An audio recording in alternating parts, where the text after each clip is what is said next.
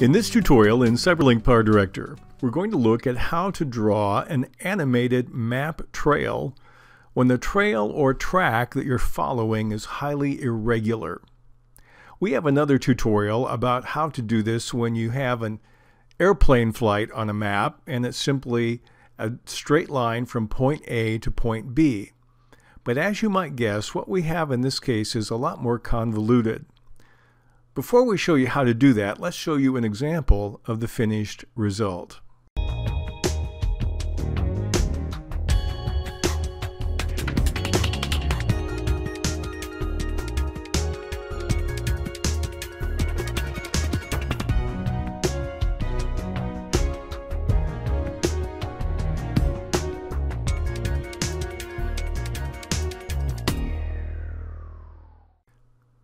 In order to do this, we had to take our map and we had to break it up in segments.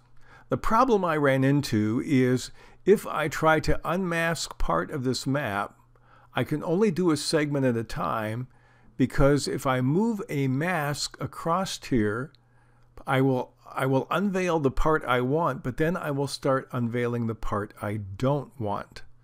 And so let me show you what we did. We took our map and we broke it into segments that we can cover or uncover in more or less a straight line. We have segment 1 here, which starts at Denison and moves north of Carroll.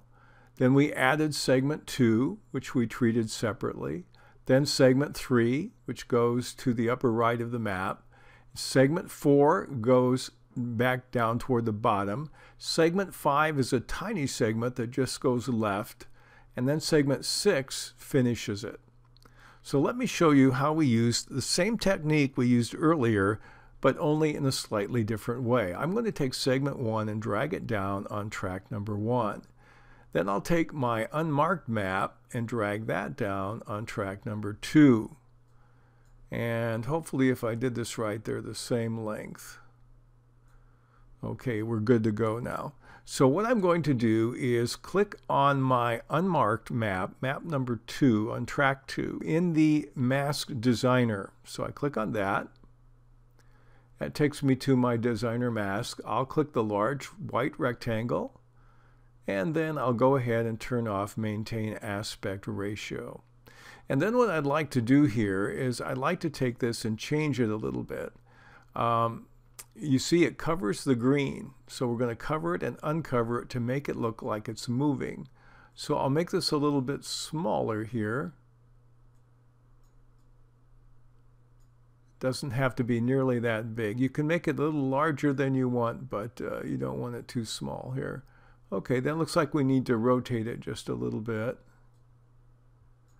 We want to start at the beginning, so I'll move it over there. Slide it this way a little bit, and we'll come back to here. It looks like I need to widen it. There, the whole thing is covered. And now with this I need to move my playhead at the beginning of the clip. Click on the position diamond in the keyframe area, and now I set the position. It's all covered. And now we want to uncover it during the course of this particular clip. We'll go to the very end, and then we'll just drag it this way, and it will uncover it. And I click on OK. And so when we go ahead and simply play the clip, it will look like it's moving from one place to the other.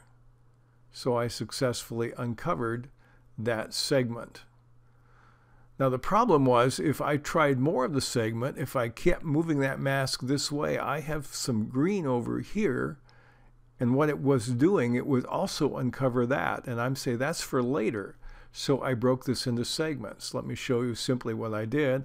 I took segment 2, dropped it here, and then I took my map 2 again and dropped it down in the same area.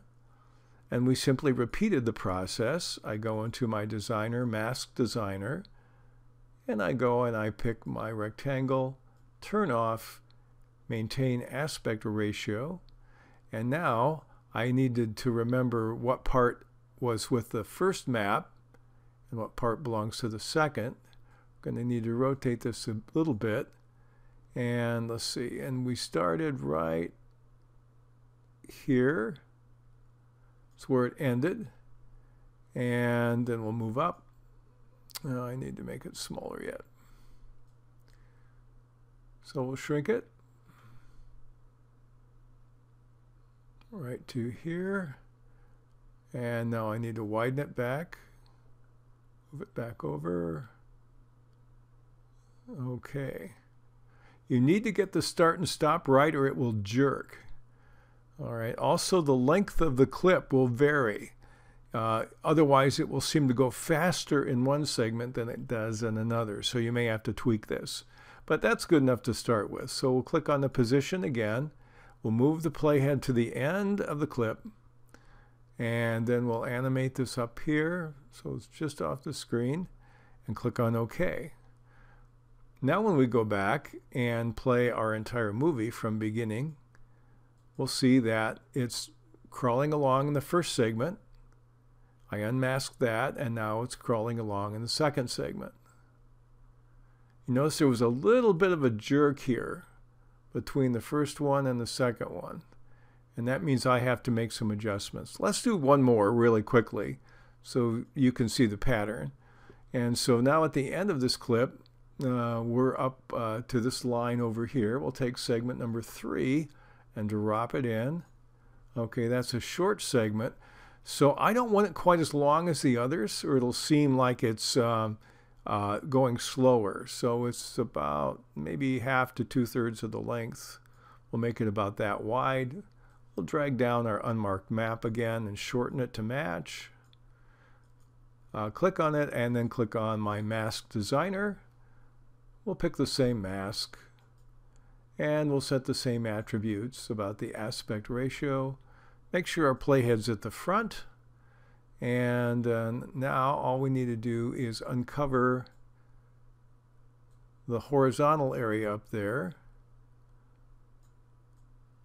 So we'll start here, and you can magnify it if you want to make sure you get it exactly right. That's pretty good. Well, right about there. Okay, that's good enough start. We'll click here, and then we'll move our playhead to the end of the clip and move it over here.